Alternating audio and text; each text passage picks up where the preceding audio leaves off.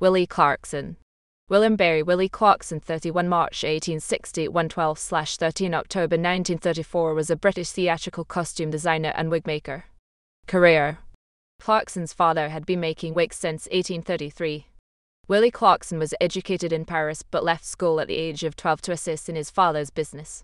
He took over the business on the death of his father in 1878 and expanded into providing theatrical costumes and makeup. His company became very successful, supplying most of the London West End theatres for 5 decades. He also sold wigs to the public for non-theatrical wear. A 1900 article in the theatrical newspaper The Ear stated that not to know Willy Clarkson and his doings is to be out of the theatrical world, for Willy Clarkson, with a bright and easy though sometimes anxious manner, is ever hovering before and behind. Scarcely any big production in London is undertaken without the aid of the owner of the Wellington Street Wiggeries. Starting in 1889, Clarkson's company supplied costumes and wigs used in the amateur dramatic productions of Queen Victoria's Family and Circle. He provided the wigs for the princesses who were attending the fancy dress Devonshire House Ball of 1897 and visited Buckingham Palace beforehand to arrange their hair. Edward Roman VII appointed him royal perruquier and costumier. In 1905, he had new premises built at 41-43 Wardour Street, Soho.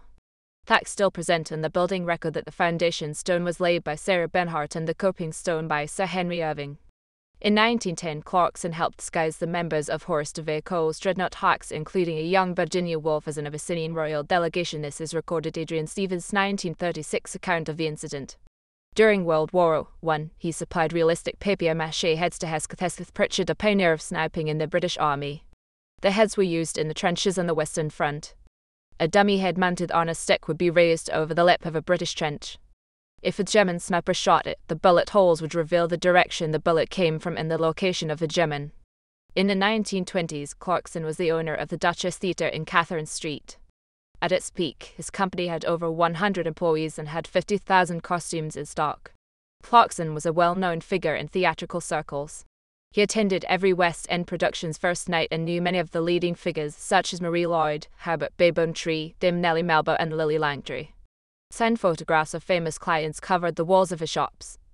During his life, there were widespread rumors of Clarkson's homosexuality, at that time a crime under the Criminal Law Amendment Act 1885. A public lavatory in Soho's Dancy Place was known locally as Clarkson's Cottage. Criminal associations. Clarkson claimed to have had among his clients the murderer Holly Harvey Crippen and his wife and victim Corinne Cortena, as well as the murderer Ronald True. Clarkson also made disguises for detectives from Scotland Yard and helped police catch the murderer Herbert John Bennett, who had ordered wigs from him. A long-standing acquaintance of Clarkson was William Cooper Hobbs. They first met in 1886. Hobbs was initially a solicitor's clerk, but became a notorious, convicted blackmailer. In 1924, Clarkson helped Hobbs attempt to flee Britain when he was facing serious criminal charges. But the attempt failed and Hobbs was arrested at Gravesend while attempting to board a ferry to Rotterdam. The police found Hobbs was carrying £1,500 in cash. This money was suspected to be criminal proceeds, but Clarkson produced a document that claimed it was his money that he had lent to Hobbs, and it was handed over to him. Hobbs was convicted and sentenced to 2 years in prison for attempting to blackmail Hari Singh for £150,000. On 5 September 1931, a fire broke out in the basement of Clarkson's Wardour Street shop but was quickly extinguished by 7 fire engines. Clarkson received £26,000 from his insurers in September 1933. There was a fire at another of Clarkson's properties, a warehouse in Ramillies Place, Soho. Clarkson made an insurance claim of £36,748, but his insurers refused to make a payment. Sir William Crocker, solicitor acting for the insurance companies, began an investigation and gathered enough evidence to prosecute Clarkson for making fraudulent claims, but Clarkson died in 1934 before the prosecution could take place. In March 1937, a consortium of insurance companies and Lloyd's underwriters filed 2 suits against Clarkson's estate. Their purpose was to recover money paid to Clarkson when he was alive for fire insurance claims. One of those giving evidence was a man called Leopold Harris. In 1933, Harris had received a 14-year prison sentence as the ringleader of a large gang of arsonists who set fires for the purpose of insurance fraud. He testified that he had been paid £775 to organise the setting of the 1931 fire in Clarkson's shop and that one of the men involved had also started the 1933 warehouse fire. Harris also bribed the attending member of the London Salvage Corps to ignore evidence that valuable goods supposedly destroyed had been removed before the fire started. The plaintiffs won their case and were awarded £26,174.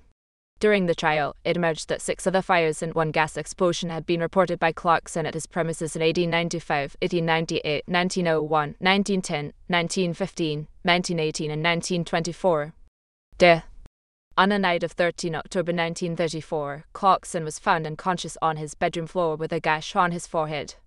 He was attended by Bertrand Dawson, the royal family's physician, but never regained consciousness. The circumstances of his death were considered sufficiently suspicious that an autopsy on his body was performed by the prominent pathologist Sir Bernard Spilsbury, although he found no conclusive evidence of foul play.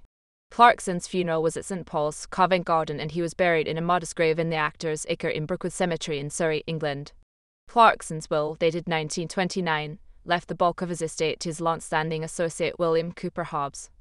However, the will was contested by Max Brzezinski and his daughter, who possessed a 1931 will in which Clarkson left his estate to them. The probate court decided in their favour in July 1935.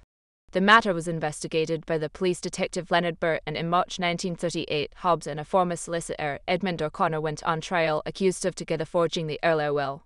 Both were convicted. Hobbs was sentenced to 5 years in prison and O'Connor to 7. Neither party in the will dispute ultimately profited, as Clarkson's estate was made insolvent by the successful claim against it by the fire insurers in 1937. However, his shop in Wardour Street continued to trade until it closed in 1940. Legacy. A London County Council blue plaque unveiled in 1966 commemorates Clarkson at his former shop in Wardour Street.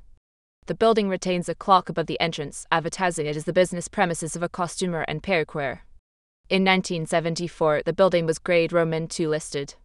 Since the 1980s, it has been occupied by the well-known 1K Chinese restaurant. Clarkson's ability at creating disguises is referenced in a number of novels. These include Sax Rohmer's The Golden Scorpion 1919, The Clockwork Man by Edwin Vincent Otto 1923, an early science fiction novel featuring a time-traveling cyborg, Raim set in Hutchison's Colonel Grant's Tomorrow 1931, Black August 1934 by Dennis Wheatley, and Spy 1935 by Bernard Newman. Examples of Clarkson's wigs are in the collection of the Victoria and Albert Museum, including one possibly worn by the dancer Adeline Genee. The museum also has a complete Harlequin costume supplied by his company that is worn on stage by Harold Chapin.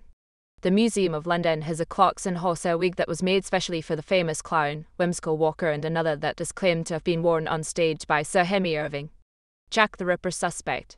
Clarkson has been named as a potential suspect in the 1888 Whitechapel murders attributed to Jack the Ripper.